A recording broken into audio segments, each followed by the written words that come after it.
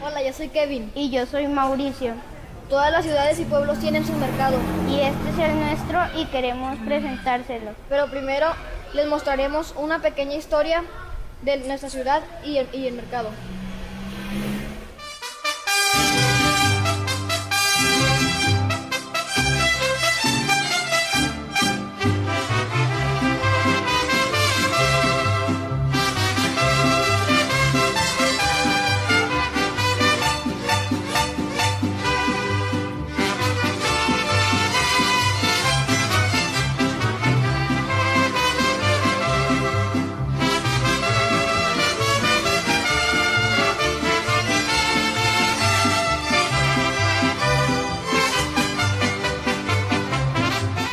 La Comarca Lagunera, región ubicada en el centro norte de México, está conformada por parte de los estados de Coahuila y Durango, y debe su nombre a los cuerpos de agua que se formaban alimentados por dos ríos, el Nazas y el Aguanaval. Hasta antes de la construcción de las presas, Lázaro Cárdenas y Francisco Zarco, que en la actualidad regulan su afluente.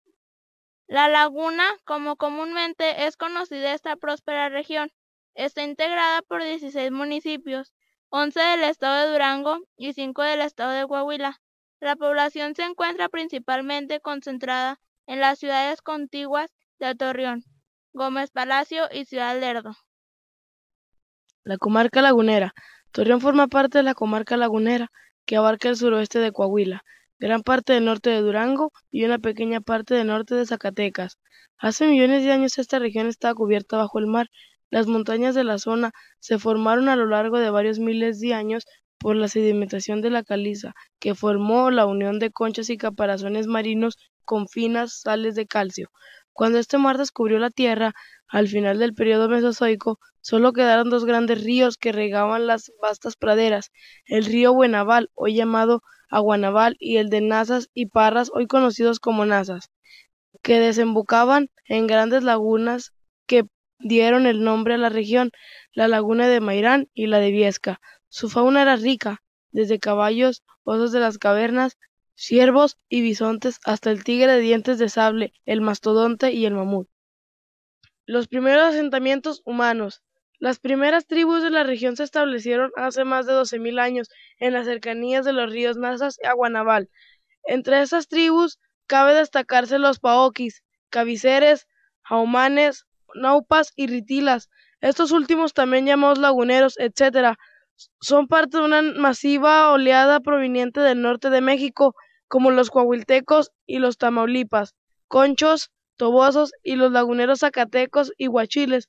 Sus características fueron propias de su adaptación al clima desértico y costumbres, ritos religiosos y su estilo guerrero eran similares entre sí.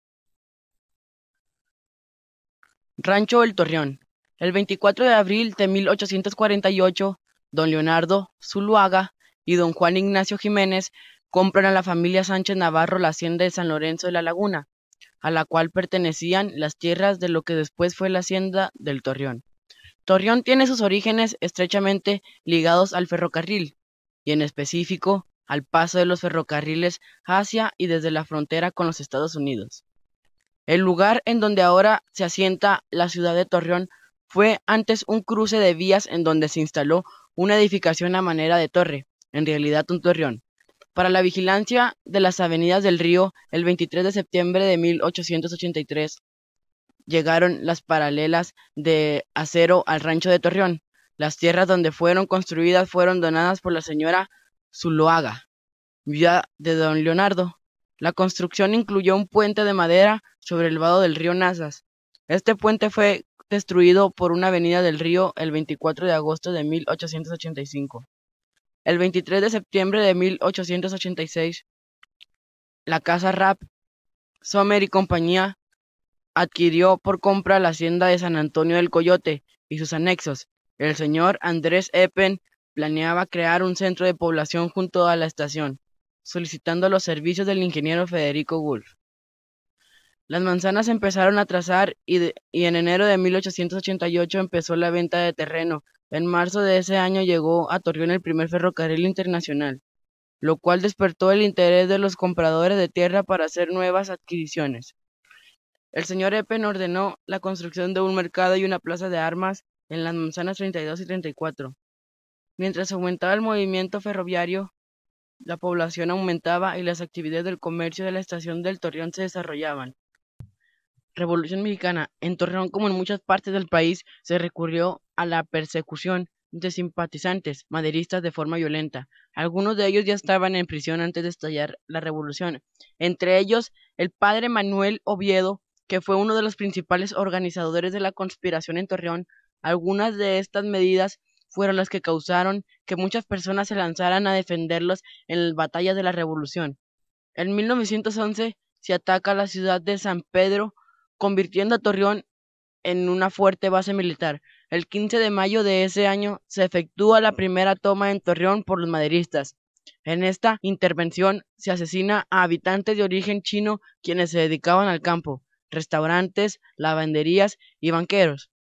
El 1 de octubre de 1913, ahora comandados por Francisco Villa, llega a Torreón las fuerzas revolucionarias. Esta vez causaron grandes incendios, de los cuales se pueden observar aún sus rastros en las compuertas de los tajos del Torreón y el Coyote, Casa Colorada y en el Casino de la Laguna.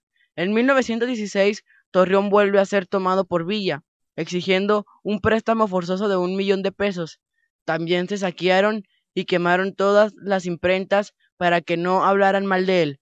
Esta fue la última toma violenta. Villa regresó a Torreón en 1917, pero solo para visitarla. La estación del Torreón realizó gestiones ante el Ejecutivo para que se le diera a la estación la categoría de villa. Y el nombramiento se obtuvo el 24 de febrero de 1893. El primer presidente de la villa fue Antonio Santos Coy. Hola, lo que acabamos de ver es un poco de la historia de nuestra ciudad y de nuestro mercado. Ahora los invitamos a dar un pequeño recorrido por los locales del interior y el exterior del Mercado Juárez. ¡Acompáñenos!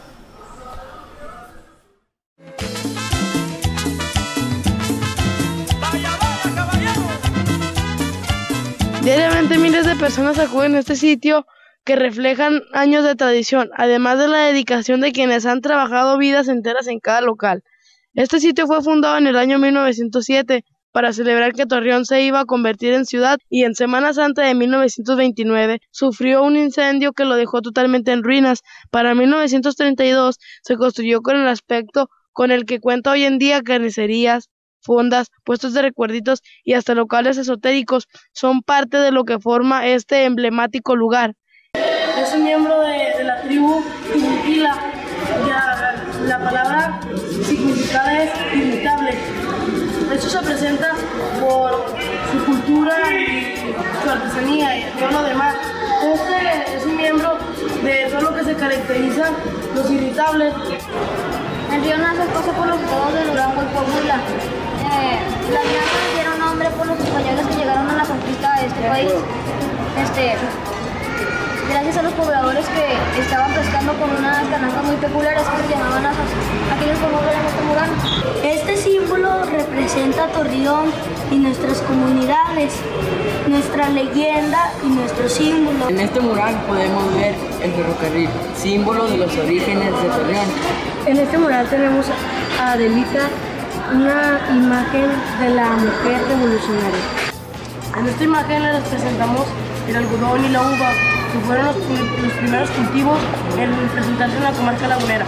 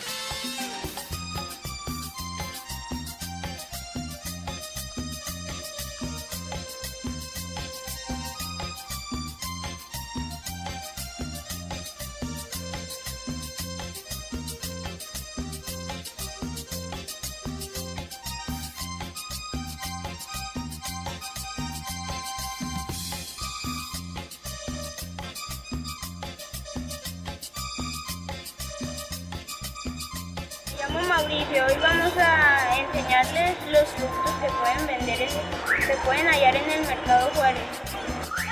Les vamos a dar un recorrido por el interior del mercado y les vamos a enseñar lo que pueden comprar. Buenas tardes, estamos en el local 130 del interior del Mercado Juárez. Ahora vamos a entrevistar a la señora Sandra Luz Gallegos Aguirre, que vende hierbas medicinales. Buenas tardes, me llamo Sandra Luz Gallegos Aguirre. ¿Usted aquí qué vende?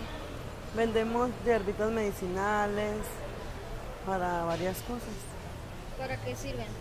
Bueno, pues hay para la tos, para los riñones, para la diabetes, para la mala circulación. ¿Y de dónde son traídos?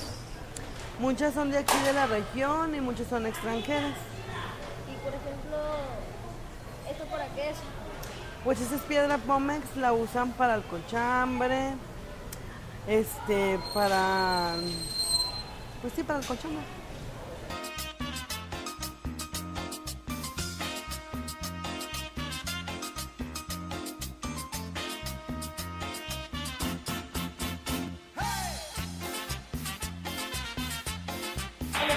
En este local podemos encontrar las cosas que venden en Torreón. Podemos encontrar camisas, más cosas de Torreón. Aquí es una hierbería, aquí es otra hierbería.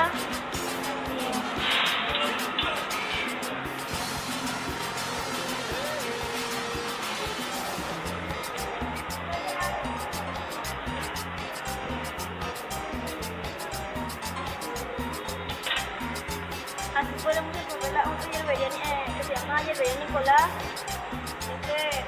Este local se llama Local Cuate. ¿Qué vende? Aquí podemos encontrar cosas así como para comer, para hacer el aseo y para hacer de comer. Aquí venden recordatorios, la China, playeras para turistas, playeras del Santos, para los equipos de fútbol, para los aficionados. Tienen trompos y juguetes antiguos.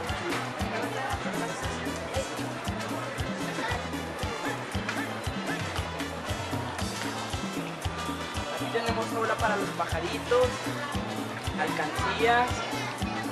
Tenemos moldes para comer, para el agua, para regar plantas.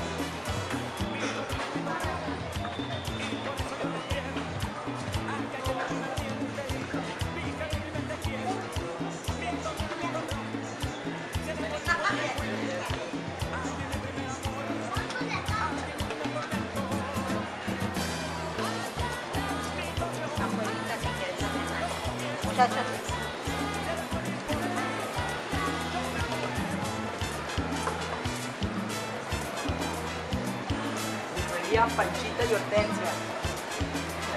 Tenemos imágenes para esos que creen en la Santa Muerte. Tenemos ouijas.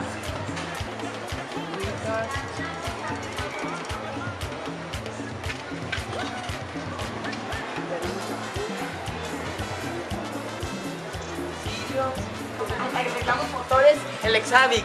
Vengan a arreglar sus motores, hidros. ¿Y luego qué haces? Aquí los cobrean. Motores, el Exavic.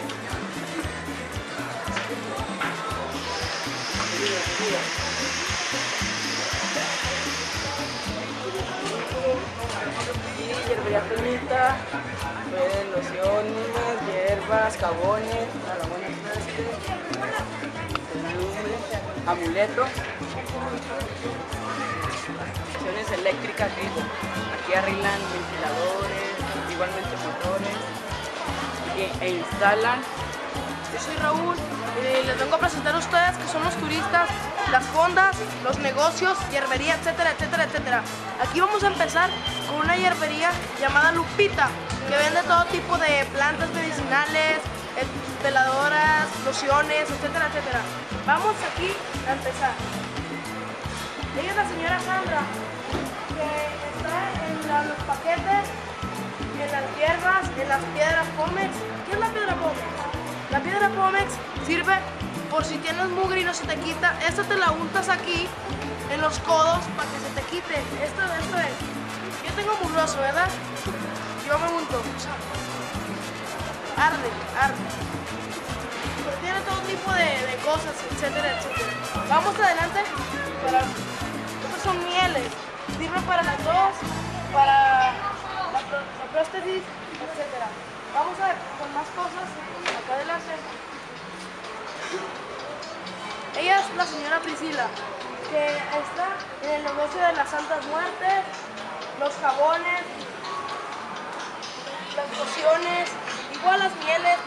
Estamos aquí en el exterior del Mercado Juárez y vamos a entrevistar a José Luis del local número 20. ¿Cómo se llama su local? Se llama Mercería Cintia.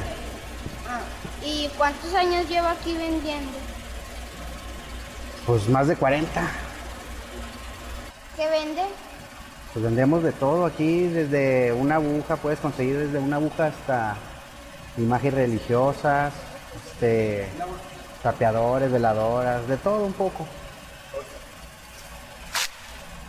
¿Y qué es lo más vendido?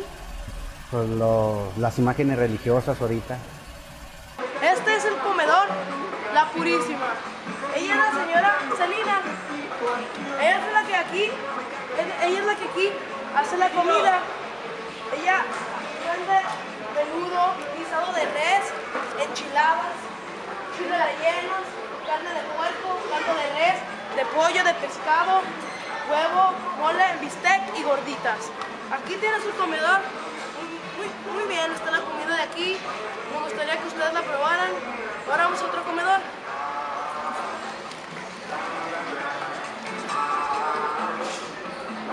Aquí vamos a encontrar todo tipo de comedores, muchos comedores, muchas hierbas, muchos negocios igual que se hacen competencia. Este es el comedor Anaí.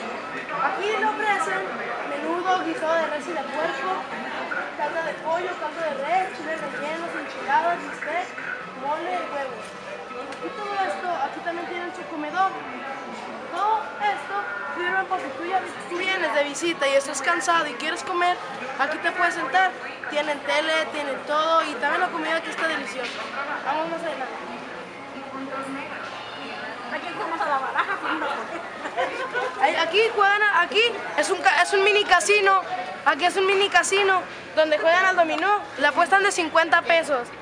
Un día los vinieron, no, cállate, un día los vinieron a demandar, un día los vinieron a demandar porque tapaban la pasada, los vinieron a demandar, les metieron demanda, pero no entendieron. Vamos acá. Aquí es los hermanos Flores. Esto es lo mismo que les presenté acá. Tienen veladoras, lociones, jabones, libros, troles, santas muertes, hierbas, tiene lo mismo. Y aquí enfrentito tiene la botánica Nueva Laguna. Con el Mike. Él es el Mike. Le dicen el Mike. Miguel, alias el May. Aquí les puedo presentar los jabones, las hierbas, los paquetes, los cirios, las lociones, etcétera, etcétera. Ahora vamos para acá para presentarles la mesa. ¿Sí me pueden acompañar, por favor? Sí.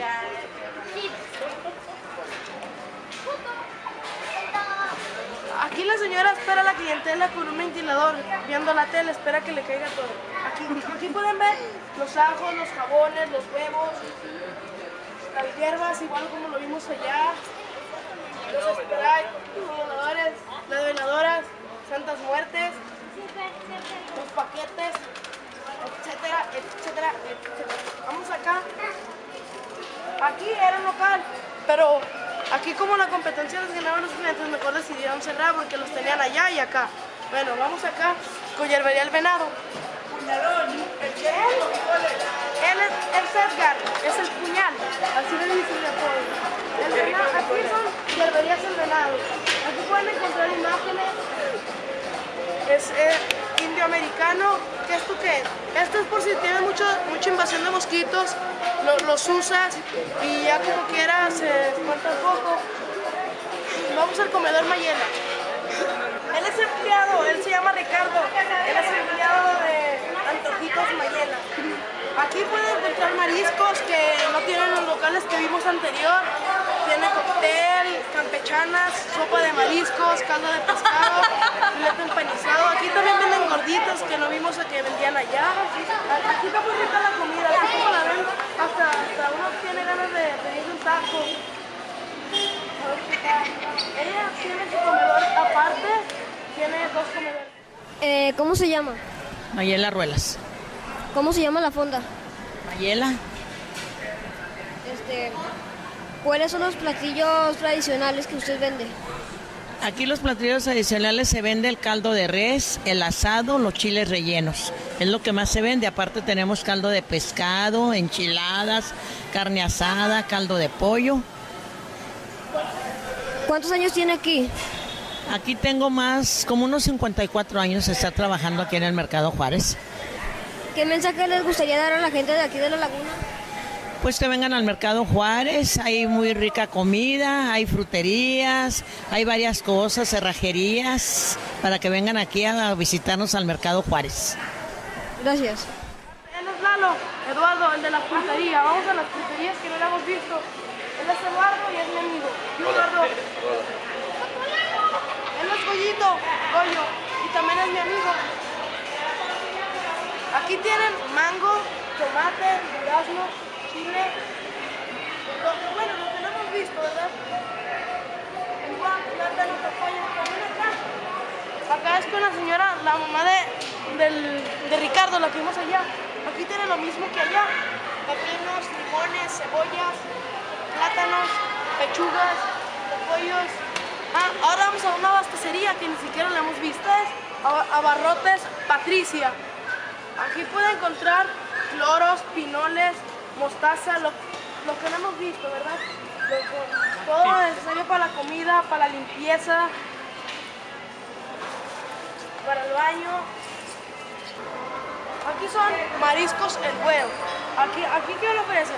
Bueno, aquí le pueden ofrecer chiles rellenos, tacos dorados, tostadas, ceviche, todo lo demás, cócteles, camarones, catsup y todo eso, todo lo que no encontramos allá, aquí lo podemos encontrar. Aquí también le voy a mostrar pescados y mariscos Mazatlán. Aquí le ofrece sopa de mariscos, caldo de camarón, camarones empanizados, tostadas de ceviche, tostadas de camarón, tostadas de pulpo, de camarón, filetes, cóctel. Miren, aquí también es aquí está bien buena el ambiente. Creo que terminamos. Hoy le cantaré a Torreón, mi perla de la laguna, de todas las más hermosas, como mi tierra ninguna. Cuando voy por la Morelos, bajo la luz de la luna, de todas las más hermosas, como mi tierra ninguna. Con su Cristo de las Noas, con su calzada Colón, en su primer centenario, los 100 años ya cumplió. Le canto con alegría a mi bonito Torreón, qué orgullo ser lagunero, lo digo de corazón. Estamos aquí en las oficinas del Mercado Juárez, en la que vamos a entrevistar al señor Salvador Zúñiga. Acompáñenme.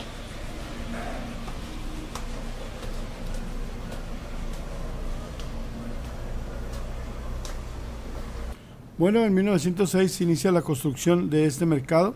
En 1907, el 16 de septiembre, se inaugura junto con cuando es erguida como ciudad, Torreón, así como también se inaugura ese día la Plazuela Juárez y la Escuela Benito Juárez y el Mercado Juárez. En 1907, el 16 de septiembre, o 15 de septiembre. Aquí hay hasta la quinta, sexta generación de personas que están todavía trabajando. Y bueno, cada uno deja un pedacito de su vida aquí en este mercado. Vamos todos de paso, pero siempre dejamos algo. Los que crecimos, corrimos, nacimos aquí, lo queremos mucho. Es un patrimonio histórico de la ciudad. Quiero mencionarles que en una charla con el gobernador, que nos ha visitado ya en varias ocasiones, comentaba él de que había una exposición en Bellas Artes en México, y de Coahuila, lo representativo del Art Deco, en Coahuila estaba el Ateneo Fuentes y estaba el Mercado Juárez. Entonces, lo cual es un orgullo para nosotros. Ahora sí que es una, pues, ¿cómo le podría decir? Es algo casi religioso, que es lo que nos identifica al mercado. Estamos trabajando ya, tenemos cerca de más de un año, trabajando con Enamuro AC, quienes están aquí plasmando su arte. Quiero decirles que estos murales es una cadena de tiempo de la historia y los eventos importantes, así como las fábricas y lo que ha dado vida a nuestra región. Bueno, pues queremos invitarlos. El mercado abre sus puertas los 365 días del año. Aquí vienen a ver un mosaico multicolor de olores y sabores. Ya que escuchamos al señor Salvador, los invitamos a conocer los productos regionales que se venden en el mercado. El Torreón, escultura realizada por Suamel Alatorre Morones e instalada el 1 de mayo de 1974 en la plaza ubicada en Boulevard Independencia y Musquis, entre 1973 y 1975. Representa un torreón moderno, haciendo ilusión al Torreón Viejo, que era una edificación a manera de torre construido en el cruce de vías por Leonardo Zuluaga en 1850, quien se vio en la necesidad de ordenar la edificación de un torreón de adobe que le posibilitara la vigilancia de las avenidas del río y la visibilidad para la proyección de las obras hidráulicas sobre el río Nazas. El cruce de vías al que se hace referencia es el lugar donde actualmente se asienta la ciudad de Torreón. El puente vehicular que une las ciudades de Torreón, Coahuila y Gómez Palacio, Durango. Durante el año de 1928, los ingenieros del Automóvil Club, Federico Wolf, Vicente Solís y Enrique Carrión, realizaron un primer estudio para proyectar el puente en condiciones de tierras arenosas y fuertes avenidas en el río, y no sería sino hasta abril de 1931 cuando se iniciaron las obras. A la par de la campaña ciudadana, coopere y habrá puente. Esa petición hizo tal eco entre los ciudadanos que el gobernador de Durango, Pastor Ruiz, y de Coahuila, Názaro Ortiz Garza, se sumaron al proyecto. La obra fue diseñada y dirigida por el ingeniero Francisco Allén. La estructura de acero fue hecha por la fundidora de Monterrey, de la cual se conservan unas placas. La obra la empezaron el 11 de abril de 1931 y la inauguraron el 20 de diciembre de ese mismo año. La Puerta de Torreón. Fue el 20 de octubre del 2004 cuando la Puerta de Torreón fue inaugurada por el entonces gobernador del estado, Enrique Martínez y Martínez, y el alcalde torreonense, José Guillermo Anaya Llamas. Ubicada sobre el Boulevard Raúl López Sánchez, frente al edificio Coahuila. Con 40 metros de altura, simula espigas de trigo, emblema de los primeros pobladores de la región, y que además simboliza a los 38 municipios del estado de Coahuila. La obra fue realizada por el escultor chihuahuense Sebastián, uno de los artistas con más presencia y reconocimiento a nivel nacional e internacional. Vacas de algodón, oro blanco que hizo crecer a la laguna. El algodón Fibra suave y resistente, fue cultivada en pequeña escala y luego en grandes extensiones desde mediados del siglo XIX. Las festividades de Torreón como ciudad llevaban el nombre de la Feria del Algodón, por la importancia y la trascendencia en el desarrollo agrícola y comercial de la región durante los años de 1955 y 1960. Dio inicio el declive en la producción de algodón, hasta casi su desaparición local en los actuales tiempos. Club Santos Laguna. Fútbol, equipo de casa y símbolo que integra toda una región. Tras la desaparición de los Diablos Blancos de Torreón en 1974 y de la Ola Verde en 1978, la Comarca Lagunera duró 5 años sin equipo de fútbol profesional que los representara a nivel nacional en 1982. Los Tuberos de Veracruz, que formaban parte de la Segunda División de México, desaparecieron, cediendo su franquicia al IMSS, y ya contaba con 6 equipos a su cargo, entre los que destacaban Atlante y Oxtapec. La franquicia de los Tuberos fue transferida al Centro Vacacional de la Trinidad, ubicada en Santa Cruz, Tlaxcala, en donde tomó el nombre de Club Santos de la Trinidad. El nombre del equipo fue tomado por el poblado Santa Cruz, en donde sus habitantes son denominados santos. Cristo de las Noas, una de las esculturas más representativas de Torreón, es quizá el Cristo de las Noas, obra inaugurada un 7 de abril del año de 1983, tras la solicitud que hiciera el padre José Rodríguez Tenoiro, una década atrás. Diseñada por el escultor Vladimir Alvarado, fue construida a 220 metros al ras de la ciudad con un peso y medida de 580 toneladas y 21.80 metros respectivamente. Aunque su construcción inició en el año de 1973, tuvo que transcurrir una década para poder formar las 580 toneladas de concreto. Danza de matachines. Es ya bien sabido que la danza de matachines constituye uno de los rasgos culturales que nos dejaron nuestros abuelos tlaxcaltecas en la Comarca Lagunera, y aunque quizás las de Torreón sean las peregrinaciones con matachines más largas y mejor ataviadas. No son originarias de Torreón, estas danzas llegaron con los inmigrantes de Parras, Viesca y Matamoros. Por consiguiente, los matachines han estado presentes en la expresión de la religiosidad comarcana desde el siglo XVIII, que es cuando aparece la primera constancia histórica de su existencia y actividad en el santuario de Guadalupe de Parras. Asado rojo. Los migrantes zacatecanos aportaron a la cultura religiosa y gastronómica de Torreón y de la Comarca Lagunera una forma particular y específica de venerar a un santo, la reliquia, y uno de sus componentes es este guiso de carne de puerco, chile, guajillo y hierbas de olor y naranja. Enchiladas rojas, especialidad de la cocina mexicana y en la Comarca Lagunera, es una herencia culinaria zacatecana. Las enchiladas rojas se preparan con tortilla de maíz, queso fresco de la región y cebolla. Menudo.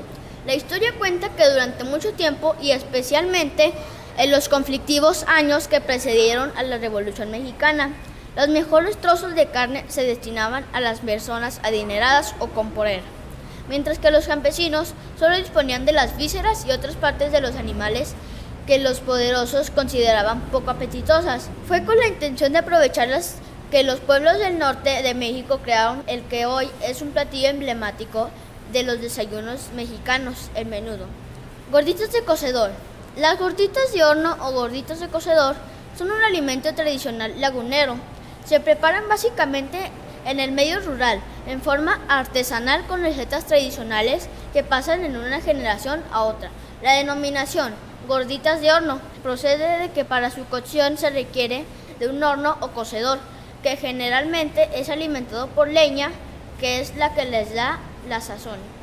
Lonche de carnitas y de adobada. El que no probara un lonche de carnitas en pan francés simplemente no se le puede llamar lagunero. Vaya delicia que se puede degustar en diferentes puestos enfrente del Mercado Juárez de San Pedro de las Colonias, Coahuila. Este tradicional platillo consiste en un pan francés relleno de carnitas de puerco o carne adobada y verdura, aunque también hay de carnes frías y queso. Es excelente para apaciguar el hambre y rendir la jornada de trabajo con suficientes energías. Dulces típicos. Existen variedades y por lo general están elaborados a base de leche, nuez, higo y biznaga, productos de la región. Gorditas laguneras. De acuerdo a los registros existentes, las gorditas comenzaban a ser solicitadas a finales de los años 40, aunque en relativamente pocas cantidades y no para rellenar, sino para acompañar platillos tradicionales como el machacado con huevo. Al parecer, esta innovación llegó a Monclova, al norte de Coahuila, uno de los sitios relacionados con manufactura de tortillas de harina desde hace siglos. A finales de los años 70 y principios de los 80, el gusto por las gorditas de harina rellena se ha extendido y popularizado en Torreón.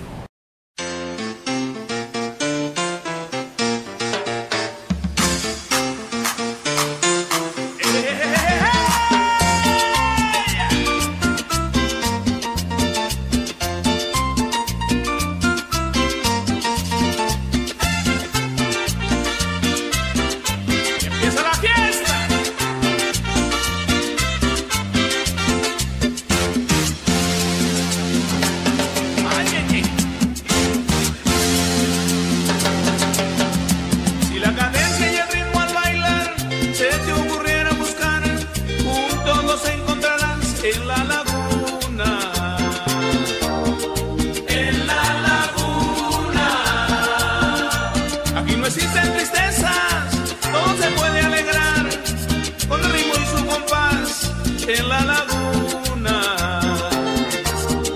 en la laguna, música de otro lugar, vienen seguido a dejar ritmo y sabor tropical. En la laguna, viva mi tierra y mi tradición.